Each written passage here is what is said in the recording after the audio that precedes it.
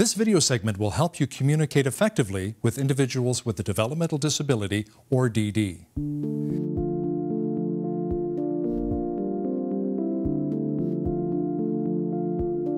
An individual with a developmental disability may communicate in ways that are different from a person without a developmental disability, especially in stressful situations. For example, an individual may use repetitive language, repeat the end of your sentence, take longer to respond to questions, even to the point where answers may seem to come out of nowhere, understand what you say and have difficulty expressing themselves. Conversely, they may give the impression that they understand when that's not necessarily the case. I'm here, you answer all the questions, and I'm just here to help you out if you're having problems. Okay. Yeah. Hi Thomas, how are you? Me again. So Thomas, when did you notice your bike went missing? This morning. This morning? Yeah, this morning. And where did you leave it? Backyard.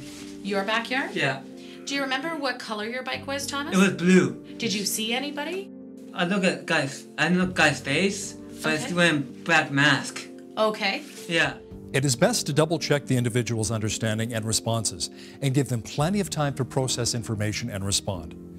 Here is Dr. Jessica Jones, Associate Professor of Psychiatry and Psychology, Queen's University, and Clinical Director of the Developmental Disabilities Consulting Program.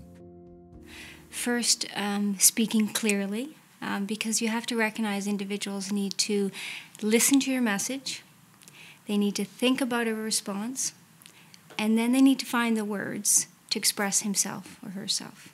Using simplified language with concrete terms is very important. So it's recommended 3 to 5 words in a sentence maximum is optimal to improve communication with an individual. And always use pauses between your requests.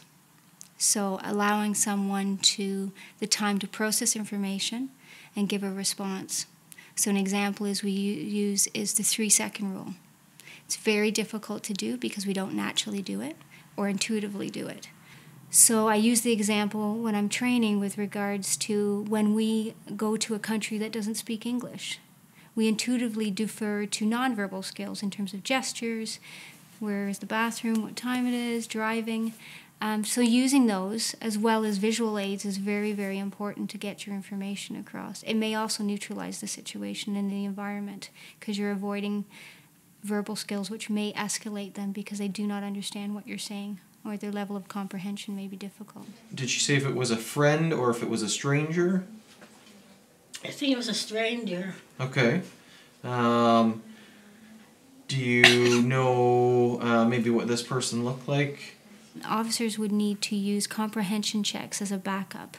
So it's a tool in their pocket that they can use to double check they're actually getting the information that they want.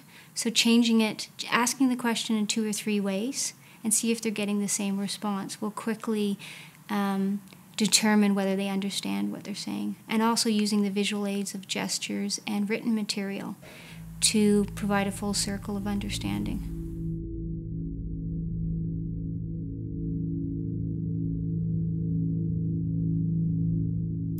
So, you're friends with Elena, is that right? Mm-hmm. Okay. And she told you what had happened to her at the mall. Mm-hmm. Did Elena say what exactly was taken from her? She had her purse stolen. Okay. She had $20 in her purse. Okay. At the mall. At the mall, At the alright. food court. Okay. And she had $20 in her purse. Alright. Do you remember which mall it was? Yeah, the Carrot Center. Okay. Did Alana tell you who stole her money? No, she didn't. Okay. Do you remember a day that this might have happened?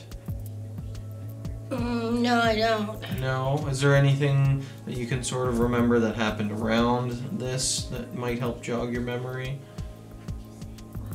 No? Do you remember what day it was that she told you? No? Does Alana know this person? No, I don't think so. You don't think so? Okay. Is there anything else you can remember Alana telling you about what happened at the mall? No? Okay. It's important to remember to take your time, stay calm, and avoid getting into a power struggle. It may help to seek out the help of a support worker. Support workers can provide a calming influence and help facilitate a better conversation.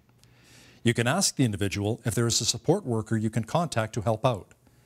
Here is a list of resources that may provide you with further knowledge and support.